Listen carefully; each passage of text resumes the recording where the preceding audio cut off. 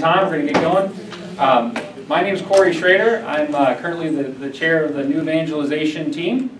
So we want to thank you all for your decision to come out and join us tonight. We're very excited. It was great to see everybody getting to talk to one another over the last few minutes.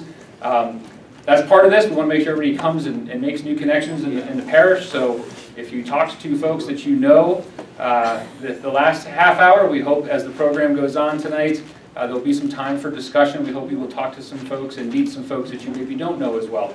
That's certainly part of what we want to accomplish with this event. So we're very excited to have Father Tochi lead the discussion tonight. As you may have heard when we discussed at Mass and in the invitation, the goal of this is to have a discussion about the concept of evangelization in the kind of the modern context. In the world we live in is a very different world. We're not trying to introduce Jesus to people who have never heard of him before. We're really trying to now reach out to people who have heard of him and have maybe rejected him, or maybe people who have been member of the church and have maybe pulled away from the church. How do we reach those people, and how do we evangelize to them? It's a complex and challenging topic, but one that's obviously worthy of our time and attention, and so we're excited to have Father Tochi lead us through that discussion tonight. I'll turn it over to Father Tochi. Thank you.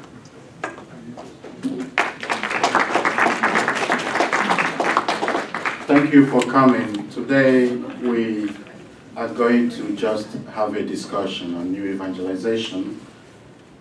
And today what we hope to achieve is to understand what is it all about and why. That's the aim and the point of today. Because when we talk about new evangelization, people ask, what does that mean? So we'll begin. There's a prayer that you picked. We want us to begin with that prayer. That's the prayer of new evangelization, as I found it on the website of the Catholic Bishops' Conference. So we'll begin in the name of the Father, Son, and the Holy Spirit. Amen. We'll pray together. Heavenly Father, pour forth your Holy Spirit to inspire me with these words of Holy Scripture. Stir my soul with desire to renew my faith and deepen my relationship with your Son, our Lord Jesus Christ, so that I may truly believe in him and live within his. Open my heart to hear the gospel and grant me the confidence to proclaim the good news to others. Pour out your Spirit so that I might be strengthened to go forth and witness to the gospel in my everyday life through my words and actions. In moments of hesitation, remind me, if not me, then who will proclaim the gospel? If not now, then when will the gospel be proclaimed? If not the truth of the gospel, then what shall I proclaim? God our Father, I pray that through the Holy Spirit I might hear the call of the new evangelization, to deepen my faith, grow in confidence, proclaiming the gospel, and boldly witness to the saving grace of your Son, Jesus Christ, who lives and reigns with you in the unity of the Holy Spirit, one God, forever and ever. Amen. In the name of the Father, Son, and the Holy Spirit. Amen. So today we gathered to talk about new evangelization in perspective. What does that mean? What are we talking about when we talk about new evangelization? I remember when I was with the Claretians. Claretians are a missionary group all over the world. And one of the assignments, I was sent to a place that were very different from my culture, and very different from the way I think and the way I understood things. And then I got there, the question was for me, what do I do? How do I bring the good news of Jesus to these people? How do I do that to the people? So new evangelization is in that context. What do you do in a world or society that is different, or in a society that seems not to be what you think a society ought to be? So that is what new evangelization brings us or puts us together. And The question we'll be asking, how Jesus proclaimed the gospel in today's world. Christ encountered people in their lives. And encountering them, he encountered their hopes and dreams, their sickness, their sin, their joy, their sorrow. But he loved them. He loved them. That's the key. And challenged them and then proclaimed the good news to them. That is all we talk about when we talk about the good news of Jesus as a path to salvation. The new evangelization invites us to put on the mind of Christ to encounter people in today's world, recognizing that today's world is very different. That is very different from the world even a decade ago, a generation ago, that the world today is very different. So to love them and to challenge them. And Paul gives us a key. When you read the Acts of Apostles chapter 17 verse 22 following, you will read the story of Paul when he went to Athens. The story of Paul when he went to Athens, and then he preached about the resurrection to the people. And they told him, we'll hear you on this next time. If you pay attention to that dialogue and encounter, when Paul went back, he didn't come back to change anything. He didn't come back to tell them how horrible they were, but rather he found something in their culture and then brought the good news to come and live and then connect in that culture. He lived among them and challenged them to see the good news of Jesus in a new way, with new tools, with new insights. That's what new evangelization does. So new evangelization changes nothing and does not compromise. It doesn't change to the values of the society. It doesn't compromise or lose itself. The new evangelization shines a light on what is already here in our faith. It aims not just to draw people in, but to reinvigorate those who have been here all along. What you do with people who have been evangelized but are fallen apart because they don't understand, because one crisis of the faith or the other. What do we do? New evangelization aims to reinvigorate, to bring new energy, to bring new values, to bring new insights to that group of people. And we have St. John Paul II, as one of the key people that brought this reality in our world. John Paul II says, I sense that the moment has come to commit all the church's energies to a new evangelization and to the mission at Gentes, to the mission of all people, to the mission at Gentes. No believer in Christ, no institution of the church can avoid this supreme duty to proclaim Christ to all peoples. So new evangelization comes to proclaim Christ to all people, but first of all, helping us to acquire the mind of Christ. The question becomes, what is this new evangelization and why? Why do we need it? Why do we even talk about new evangelization when we're seeing missionaries everywhere? Everybody is claiming to be a missionary. And we contribute, we give, and we support missions. So why talk about new evangelization today? New evangelization invites the church to think of new ways to bring the good news of Jesus to a changing world. To a world that is falling apart, to a world that is abandoning the Christian civilization in which is the society is formed. The world that is moving away from freedom with responsibility, to absolute freedom. And we'll see what are the consequences of those attitudes. So the good new evangelization is asking us, what new insights? How do we respond? How do we speak the language of Jesus to a people who do not even see the need for God again in their lives? In baptism, each person is given the task of proclaiming the gospel.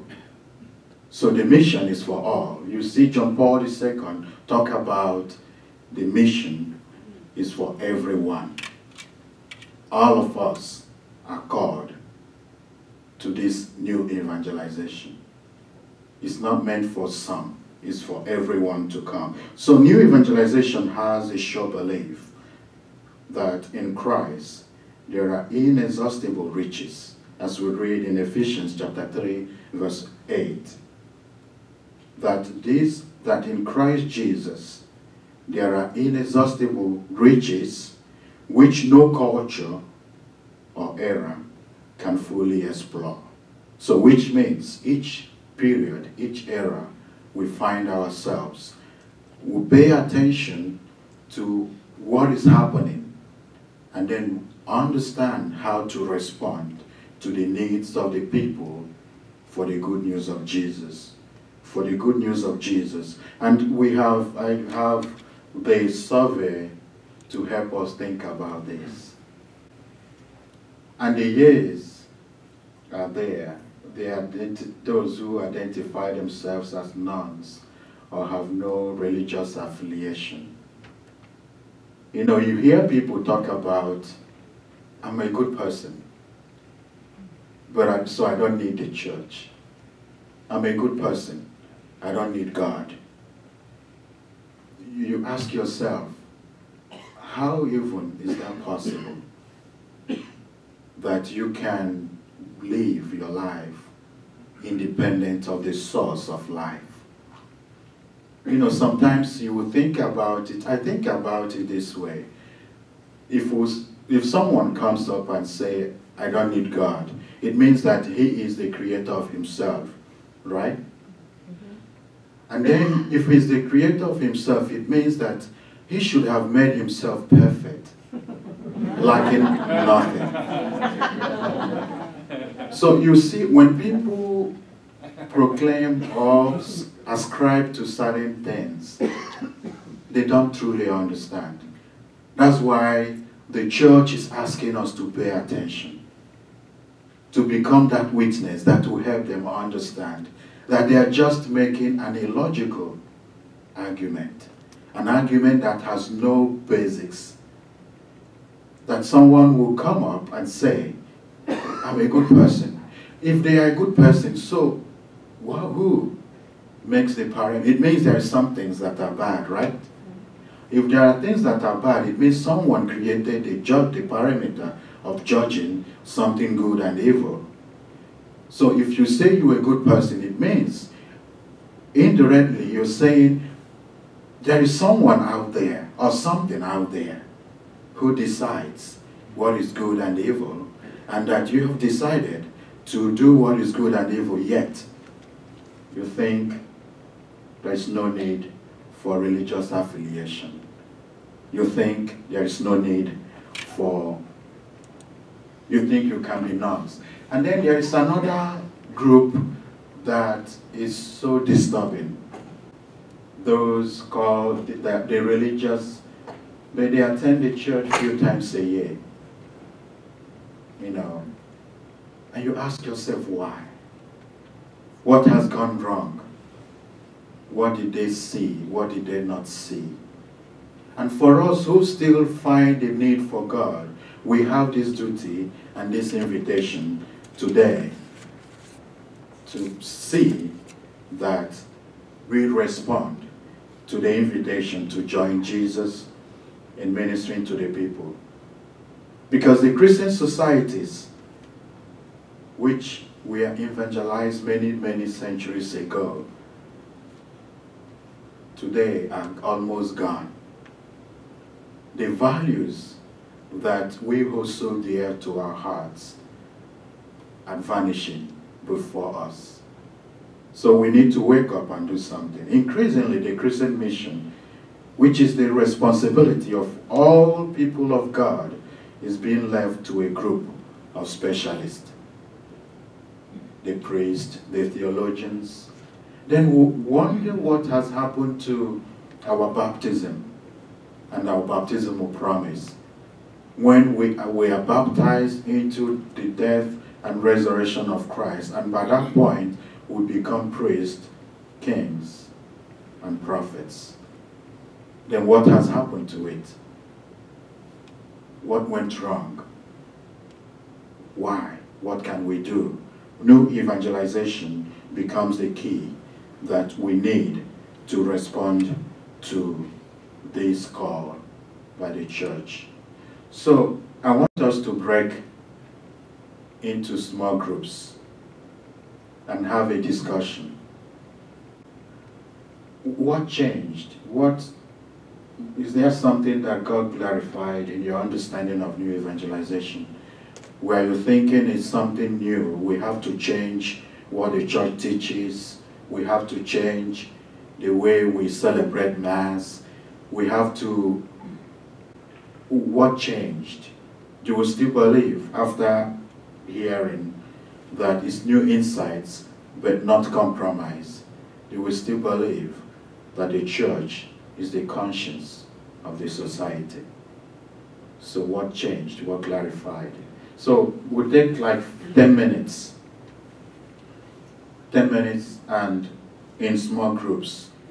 And now we look at the church identity objection, the objectives. What is actually the church? You know, it's so easy to get stuck by looking at the church as an institution, and we see all the failures of those in charge. We see all the failures, the mistakes, and then we'll just dismiss the fact that we are the church. You know, just think about a family. Family. All of us come from family, and there is one particular thing we can remember about our family. Just imagine for a moment, one member of that family walks away or forget the value or abuse the value. Does that one person, does it mean that the family itself has become a failure? If the answer is no, then why not look at the church that way? Why not look at the church that way? Because all we talk about in new evangelization points to the church. Brings us back to the church. Church as an institution and us as the church itself. Because we'll begin to ask, why is new evangelization leading to what or to who? It's leading to Jesus. Because it's leading to Jesus who draws you in to encounter him so that you can be transformed, that you can no longer hold it just for yourself. That you get transformed to the point where you go out there to minister. You go out there to tell Jesus what it to tell people what it looks like to know God through Jesus in the power of the Holy Spirit. So we ask, and people will say, why practice religion when you can just be spiritual? And they have their definition of spiritual and what that looks like. They said, oh, I can be in my house and worship God. And then we get confused. We forget that Jesus, it may not be implicitly that he founded a church, but he did. He founded a church. We know that. And he founded it for a specific purpose and with a specific mission. Because the church is the means by which the Father's plan of salvation continues to happen. And we look at the church as the place we are drawn into and sent out. It's not just to draw us in and we remain there. We are drawn into it, and then we are sent out to a world that is seeking Jesus, to a world that is seeking answers to the questions of life. So the church was instituted by Christ as the means by which God continues to make himself present to the world.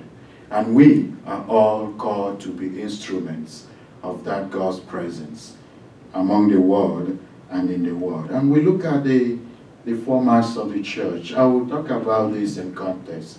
I'm not going to talk about it in its technical terms, but in the context in which we are speaking about new evangelization in the perspective of Christian mission today. The Catholic, the church as one. We are Catholic as one, holy, Catholic, and apostolic. What does that mean to us today? We'll start from the apostolic. We have one leader, the supreme leader, the Pope. But he represents us. And we go like the apostles. We are being sent. We are sent to go, just like the apostles. And we go with the Spirit of God, who is the reason for the mission. And holy. You know, we think about holiness as perfection. Holiness is cooperating with the grace of God, realizing our limits and our dependence and the need to stay connected to Jesus, who is the reason for the mission. That is holiness. Because we think of perfection as holiness, and then we think ourselves not qualified, not worthy. We can't do it. We are not good enough. The grace of God is made available, sufficient and enough. Holiness is realizing that we are only human with certain limits. And the mission we are encouraged and invited to is the mission of Jesus. So we stay connected to the person who invites us so that he can supply the strength, and he can give us the insights to realize and discover ways in which the people in this changing world can be met. They can be reached. That is holiness. And Catholic. What does that mean, Catholic?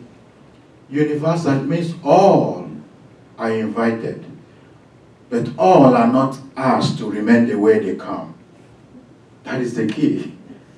All are welcome, yes, but when you come, allow yourself to be transformed.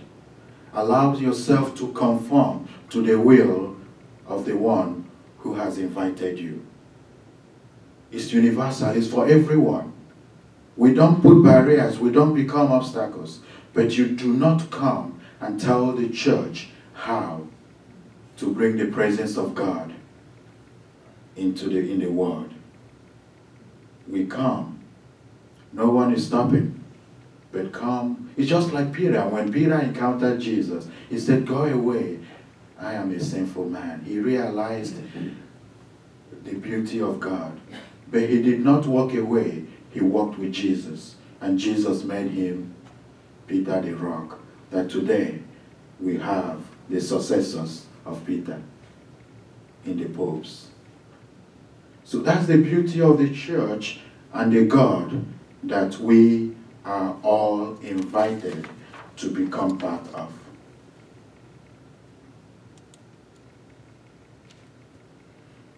We talk about maintenance and mission, therefore.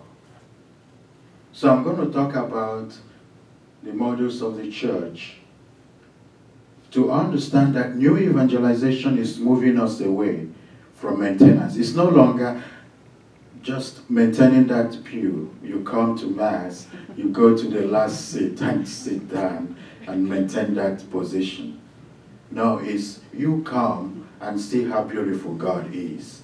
And then that you want to go out there and encounter someone on the street, someone in the commons, someone by your side in the pews. So we look at the church as a family. But before then, The Catechism of the Catholic Church gives us wonderful clue to all this we've been talking about. The Catechism of the Catholic Church, number 763, it says, "It was the Son's task to accomplish the Father's plan of salvation in the fullness of time. Its accomplishment was the reason for his being sent.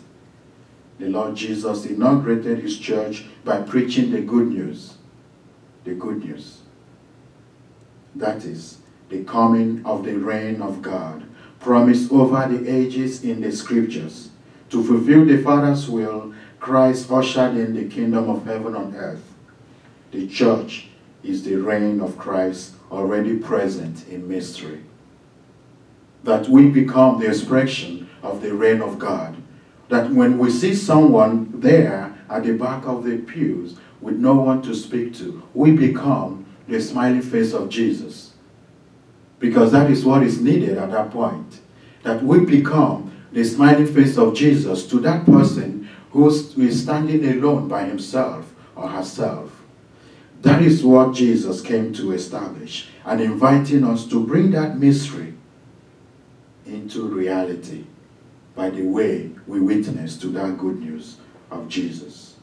The church is the light of humanity. The Lumen Gentium tells us that. And the Catechism of the Catholic Church, number 748, also talks about that. And the church is assembly of God's people.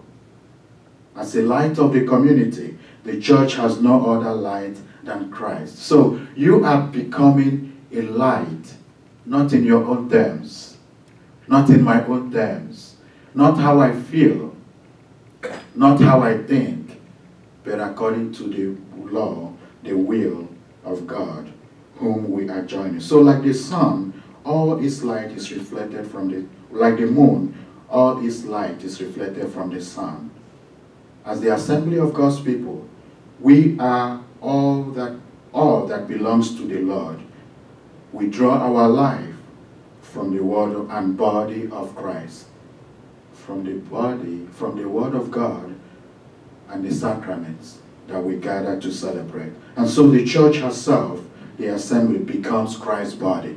Think about the analogy of Paul, that we are all parts of the body. You cannot become indifferent if we must be part of this new evangelization. We can't be thinking, oh, it's not my problem, it's their problem. It's not my issue, it's their problem. It's not happening in our church, it's not happening in my family. We are all called, because by our participation in the mystery of God, we become the body of Christ, that we walk together in the mind and the heart of the head, who is Christ himself. So the church as family. Think of family as a place that all work together to uphold the family values and legacy. Think of it when someone from your family walks away from that bond of love. Just think about, how do you feel? So why are you okay that people are identifying as nuns, people identifying as non-religious affiliated? Why are we okay? If we understand that the church is a family of God's people, why are we okay? Why are we not sharing the value system of this family of God? Why are we afraid what the society will think or say? They will laugh at me. I can't do it. I'm not good enough. I'm not qualified. Oh, I'm not a priest. I'm not a deacon. Oh, I didn't go to a theological school, so I can't even do it. We are family. Our job is to uphold the principles or the values of God, whom we call our Father.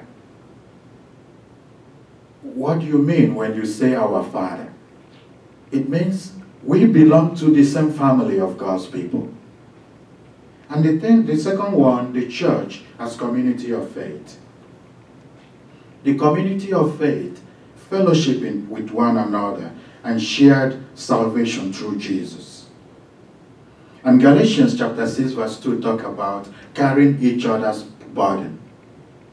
When we talk about the church as community of faith, what comes to your mind? It means we have one faith in which all are gathered to submit to, and that is the faith in Jesus. It means we gathered as one in Jesus to speak one language, the language of good news of Jesus, the language of God's presence among his people. That means also that among this community, some people are falling down, that we need to hold them up. It means that our job is to hold each other up so that this community will be like the community spoken about in the Acts of Apostles, when even in Antioch, when they called them, look at how they love themselves. They must be followers of the way. And that's how we got our name, Christians, Christ-like. Christ-like. See how they love themselves. See how they share things among themselves. See how they carry each other's burden. See how I get a call because I wasn't in church for 2 weeks. See how someone sees me next weekend and asks, I didn't see you in church, is everything okay? That is the community that we hope to bring. Because we're thinking about, have we thought about it that those who are identifying as nuns, maybe they have come to church, they are not discovering anything different. The society lied to them. The society is failing them, and they come back to the church and they see nothing different. We become like a social club where we come, feel good, and then we go home. And then we don't even bother to ask what is going on with your life. New evangelization is getting new insight that we are the church in different in different perspectives. And until we realize that and wake up to that, we'll keep complaining. We'll keep talking about it. But the new evangelization is a way to tell us that we can do it. The only skill that is required is to just want to do it and allow Jesus draw you in.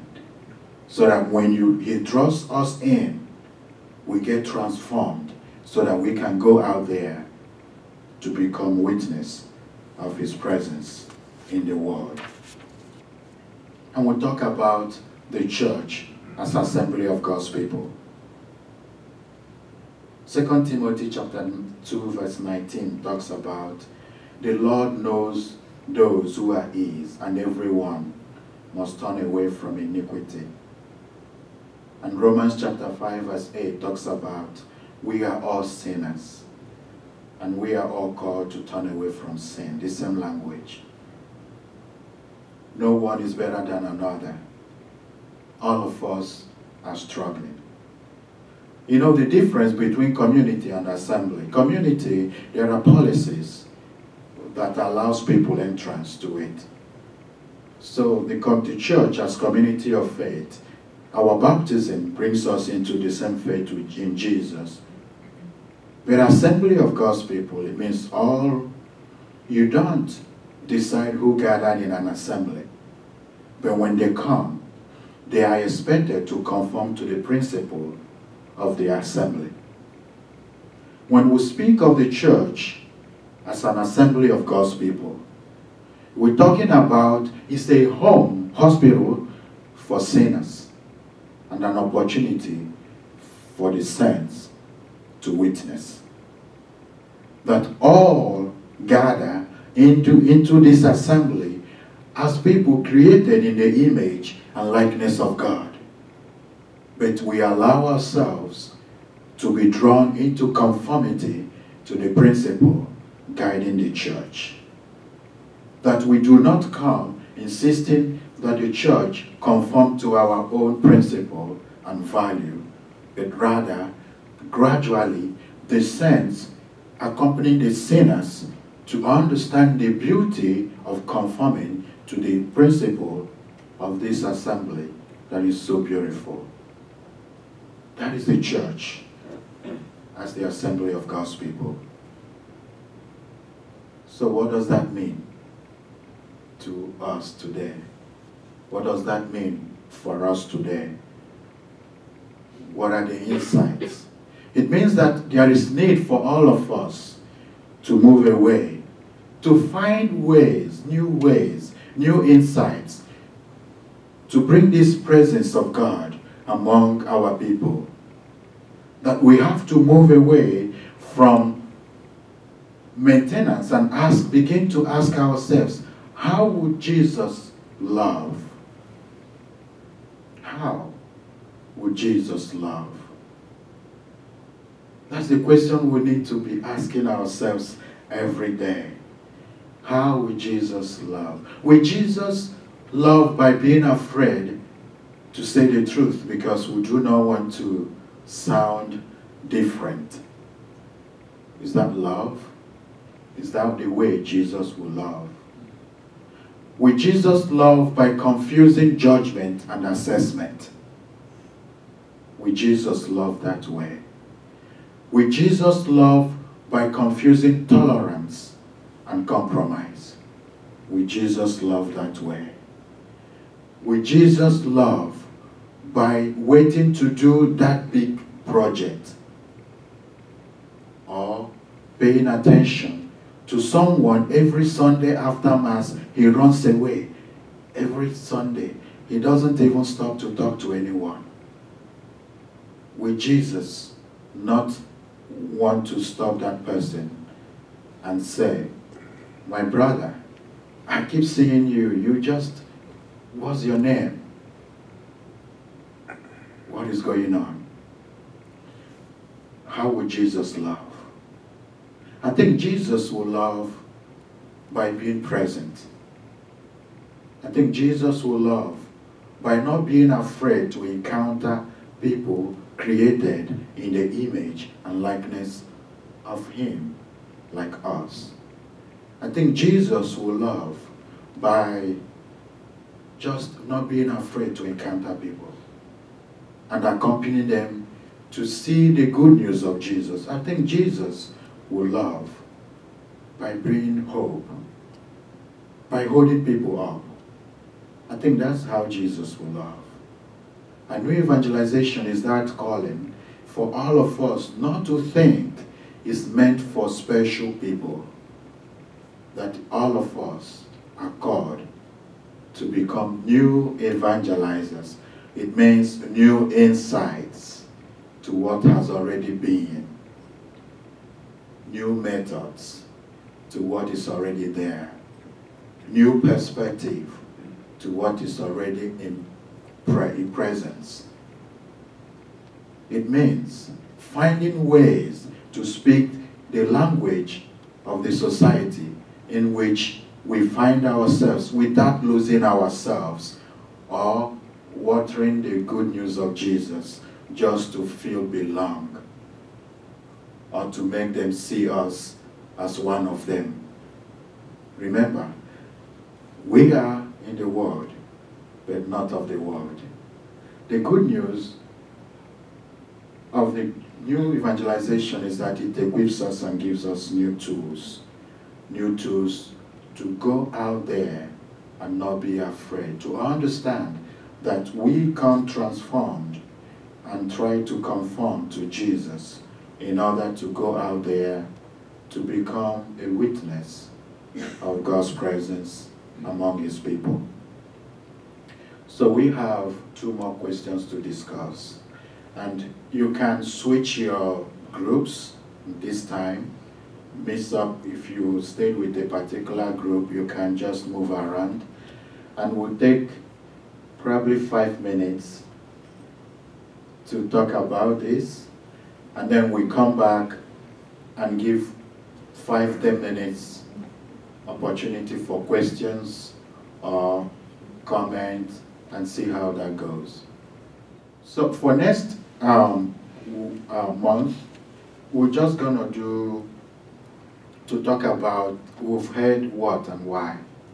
We're just gonna talk about how, to understand the simplicity of this new evangelization. Because sometimes we hear terms and we think it's so big or so mighty that we cannot.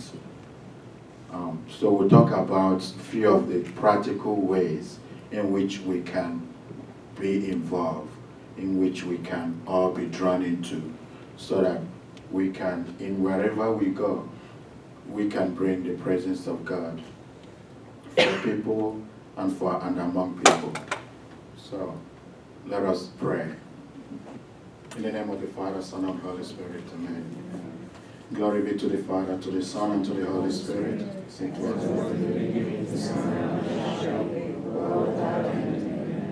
Lord God, we are called by your name. We gather in your name. We ask you to send your Holy Spirit among us, inspire us, give us courage to always go and bear fruit that will last. Accompany us as we go home. Be with our families, be with our church, be with our parish, that your name alone may be glorified in our lives. We make these prayers through Christ our Lord. Amen. The Lord be with you. May Almighty God bless you, the Father, the Son, and Holy Spirit. Amen. Thank you so much. Thank you, Father.